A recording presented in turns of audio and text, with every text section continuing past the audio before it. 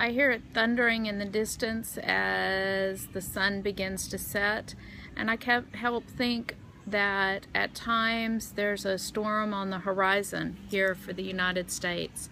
And I would just like to pray for us tonight.